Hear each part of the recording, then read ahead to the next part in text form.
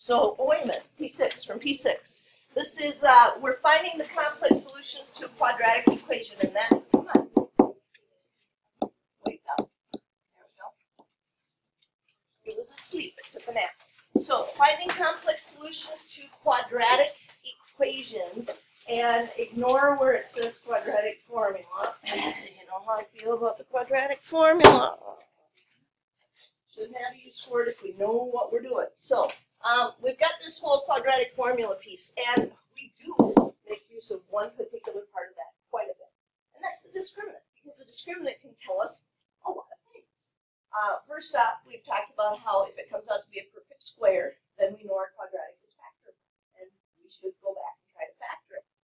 But it also will tell us, and I mentioned this yesterday, whether or not we're going to get any real solutions, if we're going to get one real solution or two real solutions.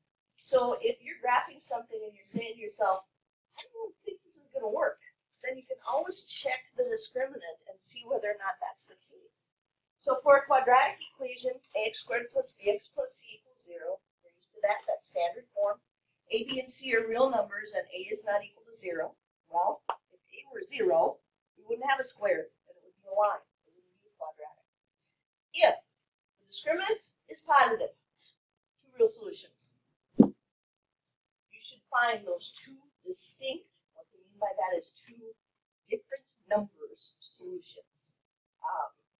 Because we do, remember, call those zeros that happen when our parabola hits the x-axis a tangent, but they only really count for one answer. And then if b squared minus 4ac equals 0, there's one repeated real solution, and that's the situation of the tangent, where the parabola is its vertex is at the x-axis. And then if b squared minus 4ac comes out to be less than 0, well, then we don't have any real solutions, but we do get a pair of imaginary solutions. So up until now, we've said if there aren't any real solutions, just let it drop, but then we spent all this time talking about imaginaries. So now, at least in this section, we are going to try and find them. What are the imaginary solutions that we're looking for here? So this one down here says solving a quadratic equation. I almost wish this were a little bit tougher, but this will still be cracks and memories for those of you that haven't started the completing the square worksheet yet. And I look at this and I think, well, that's ready to go. I mean, the standard form, it has a 0 on one side. So the first thing we would try would be to factor it. That's always what we try. There's no greatest common monomial factor. So we look at this, oh, maybe it's a perfect square something or other. This is x squared and this is 1 squared. Let's see, x times 1 doubled. Oh, that's 2x. That's not what I see in the middle there. Okay, that is not a perfect square trinomial. Then we realize two numbers that multiply to 1 and add 1 ain't going to happen. It isn't. So then next method down would be completing the square. And to do that, we're going to move this one out of the way. This didn't work. That was not a perfect square trinomial. And then we try to figure out, well, what should we come up with for ax squared plus bx plus c to add to both sides? How do you get it again? B over 2 squared. Okay, so our b is 1. So that means we're taking 1/2 and we're squaring it. Can I distribute that power? Yes. Yeah, that's division in there. Whenever it's pure multiplication or division, we can distribute.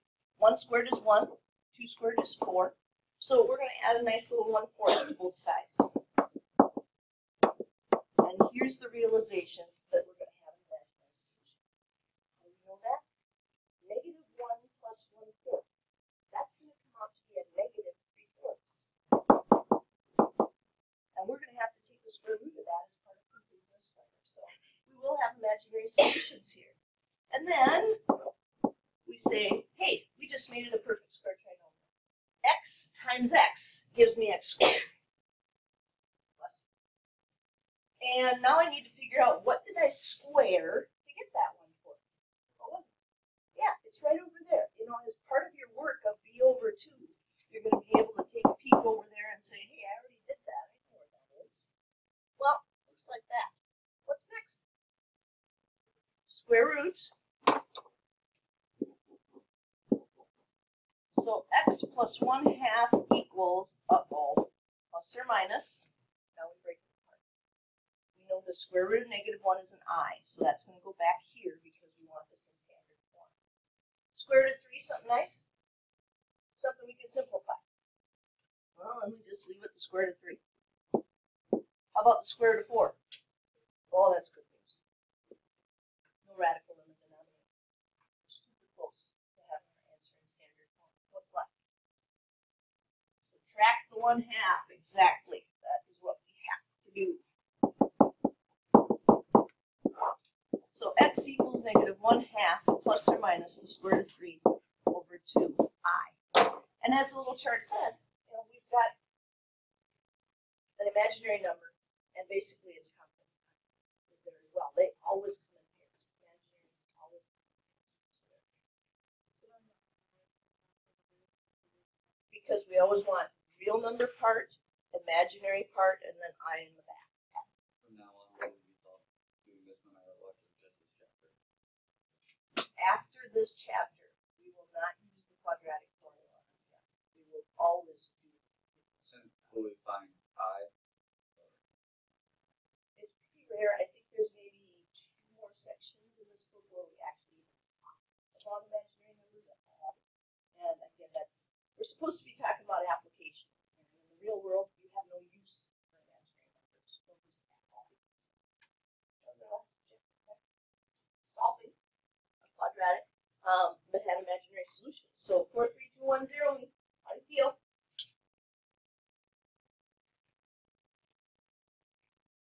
All right, looking good. So off we go to the next section. I like this next section. Not that I don't like any other section. I like everything we do, but I really do like this next section. There's a lot of connections to past learning in here that maybe they just kind of been on the cusp of your memory, and we're going to yank them back in and say, hey, I want to do this. So solving inequalities algebraically and graphically, we will be able to solve absolute value inequalities. That's a tough thing in algebra 2. When we first learned that, that's kind of a tough process. But hopefully we'll bring it all back. Solve quadratic inequalities. Whoa, whoa, whoa, whoa, whoa. We've solved quadratics before, but inequalities? Super quick. Super quick. Approximate solutions to inequalities. Graphic calculator. Sometimes we just have to do that. Write and solve problems involving projectile motion. Rocket science. Not much, a little bit. So now, on the graph of y equals x squared minus 4, we're going to start by saying, okay, let's remember what these are going to look like. What are the values of x where y equals x squared minus 4 will lie below the x-axis? Okay. So back in algebra 2, we said use the parent function, y equals x squared, and it got to the point where we didn't need to make the table all the time, but it's been a little while, we're a little rusty. So we put in numbers like -3, -2, -1, 0, 1, 2, 3, and realize, hey, when you square that, you're going to get 9, 4, 1, 0, 1, 4, 9. Okay, so that's our standard parabola. Parent function. You're going to graph that. 1, 2, 3.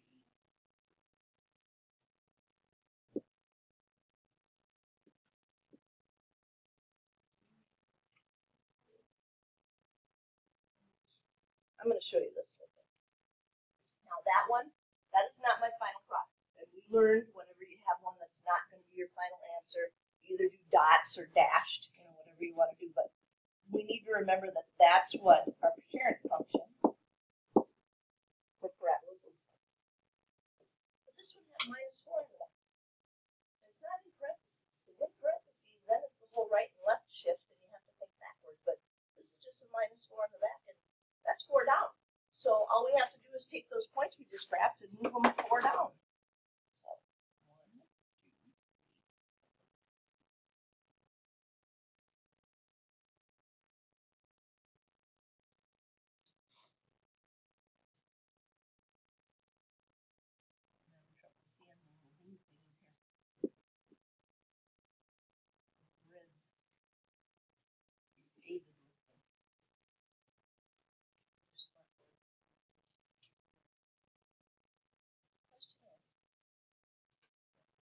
does it lie below the x-axis? Well, this is -2 and 2, and everything in between. That's where it lies below the x-axis. So I look at this and I think, could I have figured that out? Yes, I could, because if I factor that, I can find the zeros. Cool. Y equals x plus 2 times x minus 2. That would give me a -2 and a 2. So those are the points that are right on the x-axis. But they want to know which ones lie below. Let's see, that's where my x's are between -2 and 2. Should I include -2 and 2? No, didn't ask for that. It said below. Didn't say on or below. It said below. And then I realized, okay, well, it's great that I just did that little inequality thing there, but I know I'm supposed to do the interval notation. So, square brackets, parentheses, what are we doing? Parentheses. Okay, there's the answer to the question. Everything where x is between -2 and 2, that's where it's below the x-axis. And that's the thing we have to use as we start talking about solving quadratic inequalities. But the first thing we're going to do is we're going to go back in time to a little bit over a year ago in Algebra 2 when you studied absolute value inequalities. And that was the first time you're introduced to kind of a number line reasoning of what we just talked about with the quadratics there. So when we solve absolute value inequalities, let u be an algebraic expression in x and let a be a real number with a greater than or equal to 0. If the absolute value of u is less than a. Okay, that's a lot of variables they introduced us to all of a sudden. What the heck are they talking about? They're saying on the number line, here's 0.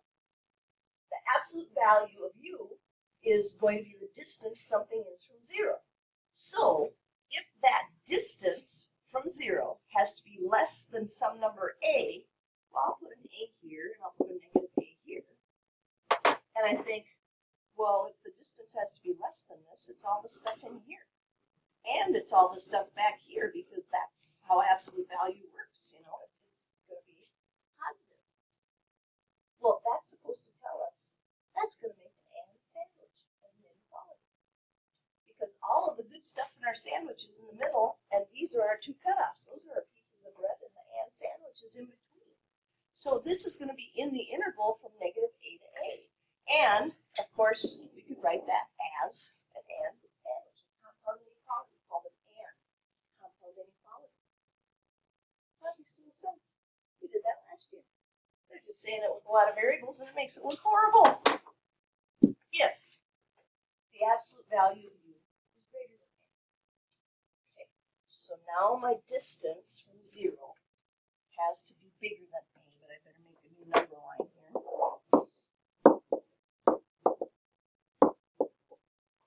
All right, so if that distance has to be bigger than a units, I can't put it in here because that's where it's closer to 0. That's going to have to be this stuff. Here, the extremes.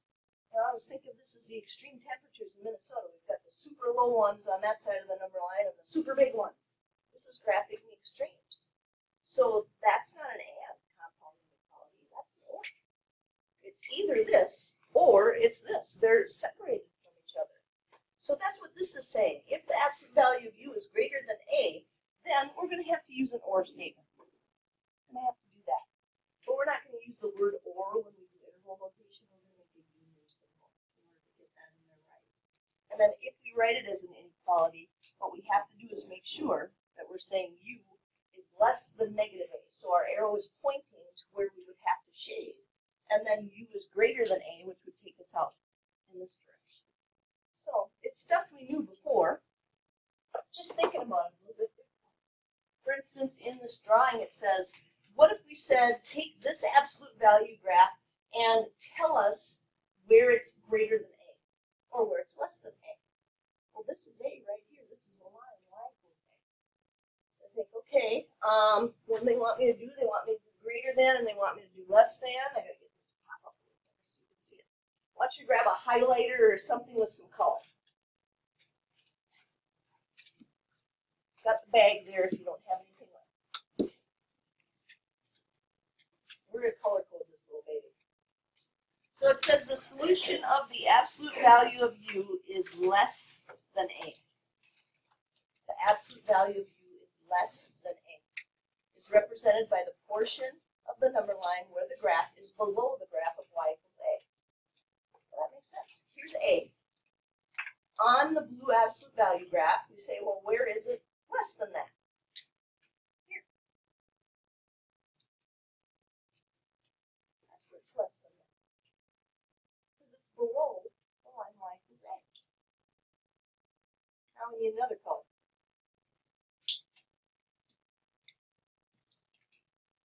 Oh, let's see what'll stick out here. Purple. Okay. The solution of the absolute value of u is greater than a. And where would our y values end up being bigger than a? Well, here's a. This is the stuff where it's bigger.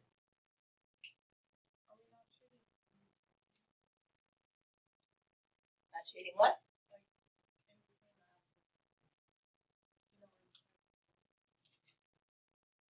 No. No, not shading inside. I know what you're thinking of, and that's something a little different. So that's where we're going to find those values. And again, like I said, it's a little bit different thinking as to what we did in Algebra 2, which is what Hannah's just asking about. She's talking about the shading. But what we're going to do is we're going to figure out what intervals this is working on. We're not necessarily trying to shade the whole thing. We're explaining where the x's are going to be at. So, quick reminder, if we have to use or, we're not going to write down the word or. We're going to talk about it as the union of two sets. So, if it says A union B, that is really saying it belongs to A or B or both. So, don't write the word or when we're doing interval notation. All right, so we've got our thinking started about this.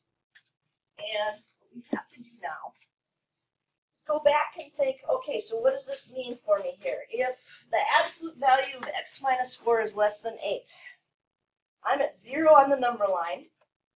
That means 8 and negative 8 is this way and positive 8 is this way. And it's all the stuff I could grab because the distance is less than 8. That's going to be an and sandwich. So, x minus 4 has to be between negative 8 and positive 8. That's my and sandwich right there. Well, that's not so hard to solve. We're just going to add 4 all over the place. So, between negative 4 and 12 is where that's going to happen. How do we write that in interval notation again? Yeah, just parentheses. That's it. Could we see it graphically? Absolutely. We could graph the absolute value of x minus 4. We could do that. And a graphing calculator does it, for goodness sake. So we could graph that absolute value of x minus 4. And it's just our normal graph of y equals the absolute value of x, but it's translated for you to write. Now, this is our cutoff. 8 is right here. And they wanted us to know when is it less than 8. Well, pretty obviously, it's less than 8 right here. Well, where is right here? Between the x's of negative 4 and 12. So there it is. So this is just putting what we did in Algebra 2, which is this piece, together with a visual and saying, okay, let me think about what's really going on here. Here's my cutoff. This is below it. So when we get to quadratics, things will go a little bit easier. Now this one says the absolute value of blah, blah, blah. Literally, I don't need to read the 3x minus 2. The absolute value of something is greater than or equal to 5. So I'm standing at 0, and I realize if I go out 5 this way, I can't reach the stuff that's greater than 5 units away. And if I go out 5 this way, again, I can't reach it because it's going forever. So that's going to be my OR situation. So either 3x minus 2 is going to be less than or equal to negative 5, or 3x minus 2 is going to be greater than or equal to 5. show us what's going on with the number one. If we keep the negative on the left, we are always pointing towards the extremes on the number line, which would be the super low numbers and the super high numbers. Now these are a little more work because we have to solve them like they're two separate inequalities. But we'll add 2 and divide by 3 to both of them.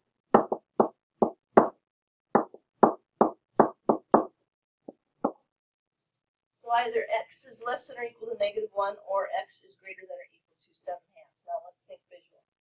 This is absolute value, 3x minus 2. And in fact, there is a horizontal stretch here that you guys haven't encountered before. We will as we go further this year. So if we graph the absolute value of 3x minus 2, this is what it looks like right here. We want to know when is that greater than or equal to 5. Well, here's 5. Right here. Right here. That's what it's greater than or equal to 5. In fact, exactly here. It's greater than or equal to, because it's equal to it, that's 5. So that matches the 5. Now, that's what we get if we're writing this in inequality notation. But we know, step up, we want to do interval notation. We haven't talked about it for a few days, but hopefully nobody's that rusty. How are we going to represent x is less than or equal to -1 with interval notation?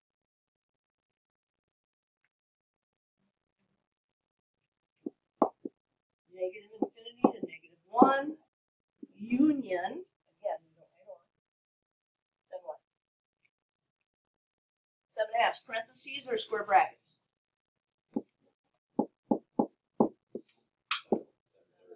Oh, thank you. Yeah, I do that every once in a while. I blame that on the electric fence when I was a little kid. Because someday when you're a little kid, you're on a dairy farm, we always have electric fences for the cows. And there's that one day when you're just a little too tall. You've always been able to get under the electric fence nice and easy, but there's that one day when you go to get under the fence and right in the back. 2s for 3s. That's what I got out of that. There you go. Synapse problem because of the fence.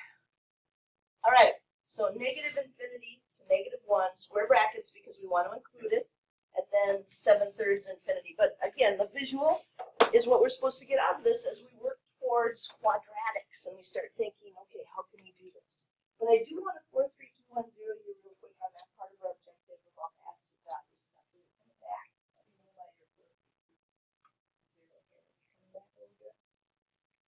Okay. Looks like you feel a little confident with some practice. We'll get some practice in them, you know.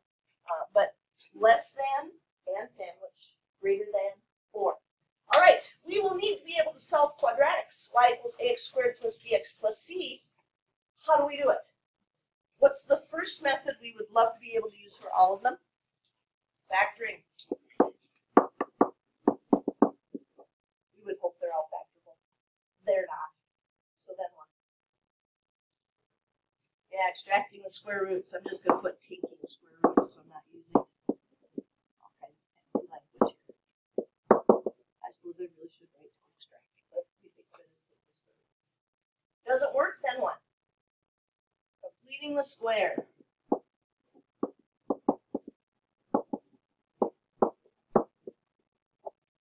We forget how to do completing the square, and we're taking the ACTs or the MCA's backup plan. Quadratic formula. I like how I'm even writing it separate over here. Like, don't do this. This is the good stuff, but we have to. There's our backup plan. So those are the same methods we're going to use. After this chapter, when you're absolutely told to use the quadratic formula, absolutely. Yeah, we have to see the completing the square process. Because again, what we're doing is we're getting you ready for the level of math that you need for calculus. Alrighty, we're going to solve x squared minus x minus 12 is greater than 0. Now, here's my first thought. My first thought is, got myself a parabola. My parabola is going to open up. I know that because it's squared and the leading coefficient solution is positive. But I see this negative business here, and I tell myself, this is probably dipping below the x-axis. It's probably going to happen. That's just what it is. So what they want to know is, when is it greater than 0? So I'm trying to figure out these pieces right here. Well, to do that, it would be really great to know these two numbers. Those are the x-intercepts. Those are the zeros. That's what we've always been finding. So what we do is we kind of pretend that it's x squared minus x minus 12 equals 0. And we say, hey, I wonder, is that factorable? Is it? What do you get?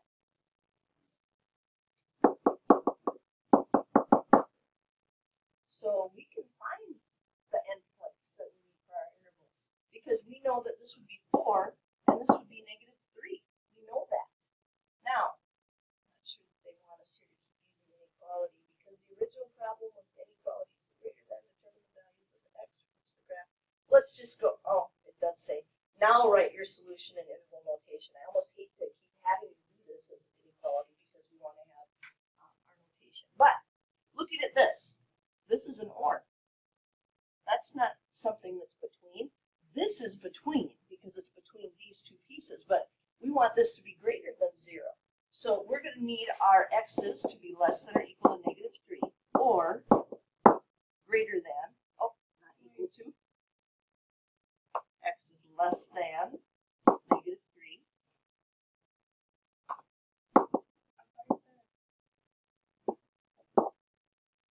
This one has to be above because it's greater than 0. They could, I mean, and they will in their homework. Some of them will be less than, some of them will be greater than or equal to.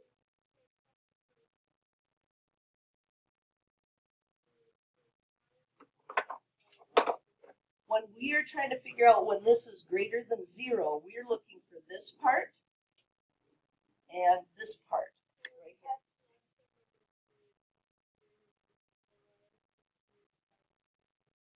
When we go out in this direction, remember we're going to be squaring. So when we square something, we will get some positives that go up this way. So anything that's above, any of our y values that are above 0 are going to be able to meet this. It's going to be greater than 0.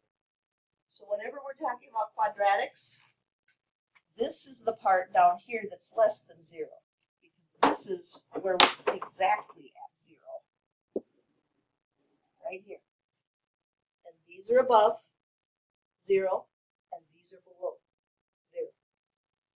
Caitlin? Question? No? Coming? Okay. No. Yes. No. Here's why. What if our parabola is upside down? Then greater than will be an and. So that's why the visual is so important. If it opens up, yes, you can remember it as an or. If it opens down, then you have to reverse your thinking. It's just one of those things. Okay, so the x value has to be less than negative 3 because it's less than negative 3. As we move over here, those are negative 3, negative 4, negative 5, negative 6, those type of numbers. But when they get squared, that's going to pick up positive. And then over here, these values will also give us those y values. Okay, so let's put this in interval notation. X is less than negative 3. Interval notation.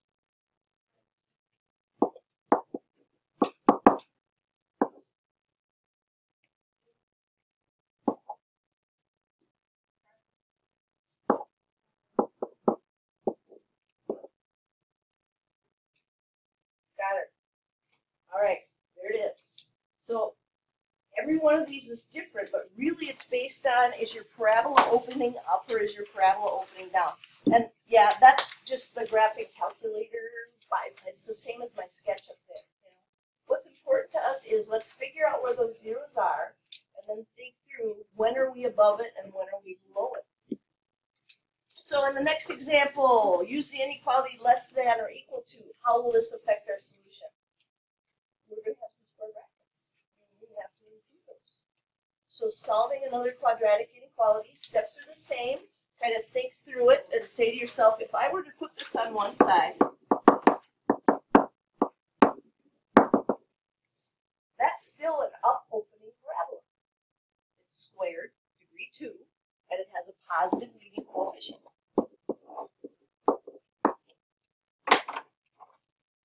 Now with that minus 20 in the back, yeah, it's probably going to dip below the x-axis. Probably going to do something like that. Don't know exactly where, but I just want to sketch it. So to find exactly where, first I'd like to get rid of that 2 to make this nicer, but we can't. Secondly, I have to try factoring, and I realize there's nothing special about this. So then, I just go after it. And say, can I think of, because 2x and x, that's the only way we're going to get the 2x squared in the front. Can I think of a way to put in some factors of 20? Negative 20. That would end up giving me a 30. How about 8 and 5? 2 times 4 minus 5. Now, how do you get that? Well, we definitely could go back to writing down 1 and 2, 2 and 1, and then realizing 1 and 20, that's not going to work for 3 in the middle. So negative 2 and 10, 2 and negative 10, negative 4 and 5, 4 and negative 5. But what I just did was a little trial and error in the brain to figure out what would be best to give a try. So what's my 0 for this one? 5 halves. 0 for this one? Okay, so here's my negative 4. And here's my 2 and a half. 5 halves. And this one is less than or equal. So I want to know, when is this below the x-axis? Well, that's this stuff down here. Now this doesn't break. This is continuous. From here to here, there is part of the graph right there in the blue. So this one is going to be an and. So with this one, we'd say, well, it has to be between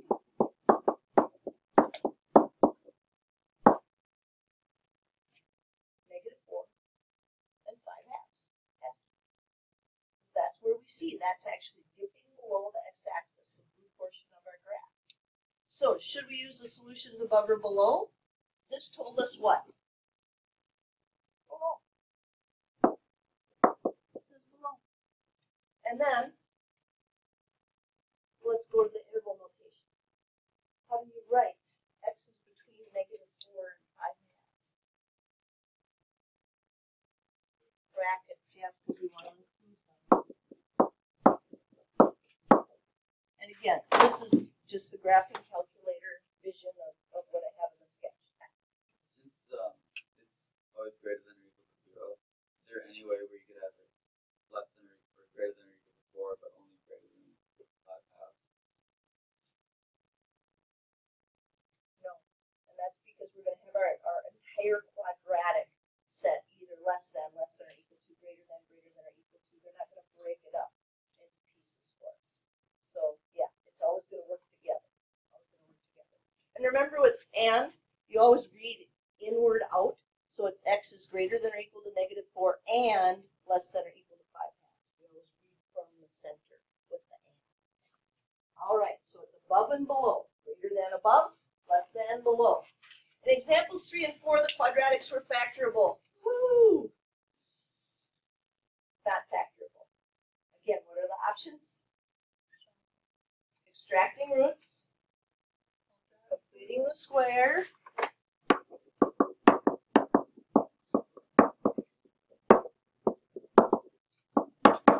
just put CTS. What else? Quadratic formula. None of those work. What if none of them work? Grab the graphic calculator. That's what we do. We have to approximate. So if we don't have a choice, does. If it's a quadratic.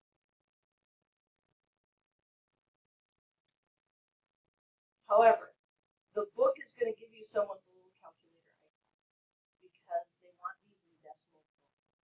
Now, again, I wouldn't want to have to grab that. I would want an exact answer, but the book is going to make you actually find the decimals. So the accuracy agreement from section P5 told us that we can use the graphing calculator. We can. And write the endpoints of any intervals as long as we go to the 3 decimal places. That's the decimals we're going to do because that's what you do in calculus, 3 decimal places. So sometimes you're going to see a calculator icon and they're going to say use the graphing calculator. It's just one of those things where in real life you want to know where it is. Are we getting that close already?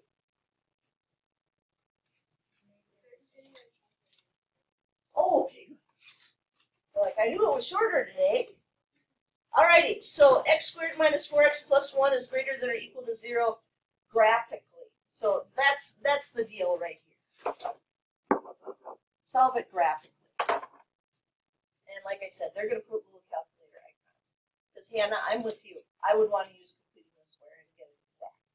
But the book forces us to make use of the graphing calculator because we're not always going to do quadratics. If we're doing cubics, if we're doing quartics, we don't know how to factor all of those. And so we do have to give up and say, all right, graphing calculator, help me out here. It's not a process we're going to learn in here. No, they're really, unless you have perfect cubes, so you have the difference of 2 cubes and the sum of 2 cubes. Even at college, I mean, what we do is we use synthetic to try to narrow down our search and just teach forever to try to get those in the factor form. So in here, because we're talking about finding solutions, usually we're graphing. So x squared minus 4x plus 1. And we're supposed to solve it graphically. I don't know, we probably could just chuck a few numbers in there. Certainly could use the graphing calculator right away, but yeah, they want us to use the GC. Let's do that. I'll just go to it right away. So let's go here and graph. It was x squared minus 4x plus 1.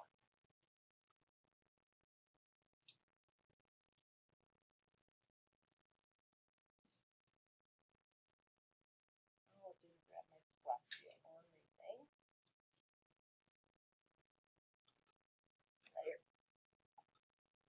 Zoom 6.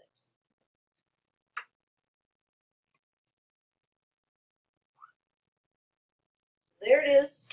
We're going to have a couple intersections. And yeah, now that I've laughed a little bit more, we're going to run short on time. But let's see if we can't get at least a few points in the table here. A few negatives would be good. So negative 213 gives us something to shoot at. Negative 1,6.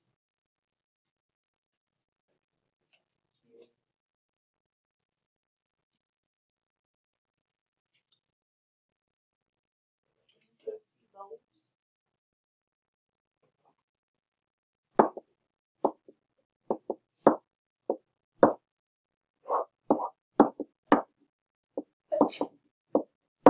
Plus 2.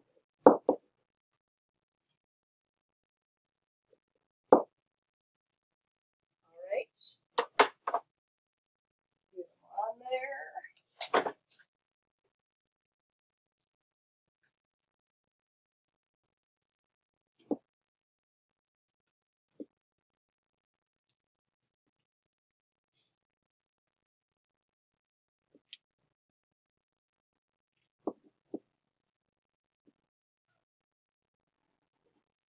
And on Monday, we will come back and do second zeros, and we will find those 2 spots. And we will roll from there. So,